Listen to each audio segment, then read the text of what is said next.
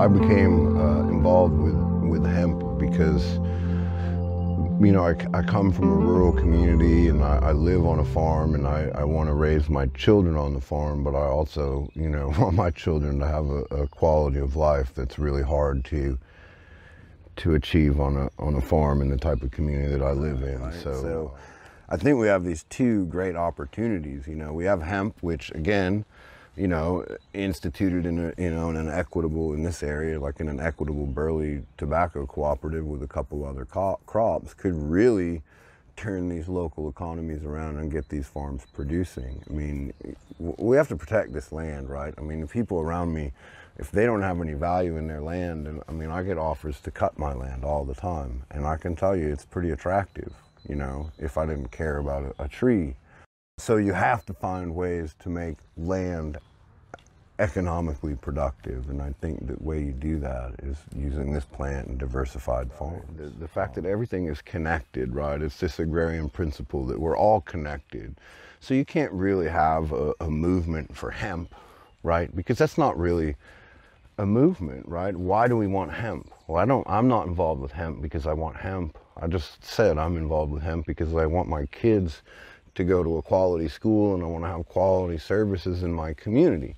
You know, I want to regenerate the land and capture carbon, right? I mean, that's what my movement, right? But those aren't singular. Those are all interconnected. And the hemp plant, to assume that this plant is a singular movement is to really limit it.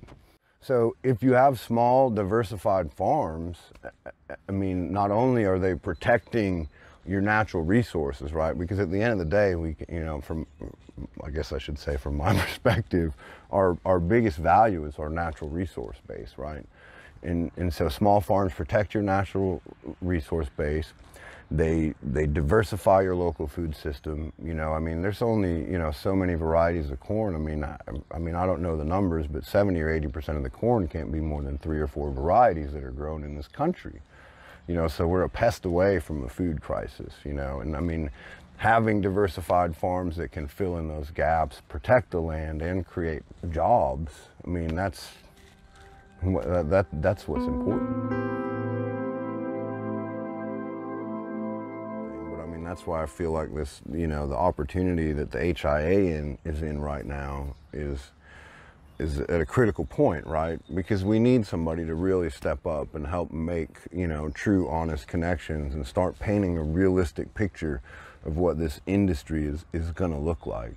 You know, it's got this history, right? I mean, it's 20 plus years, and you know, within this history, there are so many smart and educated people, you know, that know so much. I mean, I've only been involved in this crop since 2013, right? I mean, there's people that have been doing this since the early 90s and before.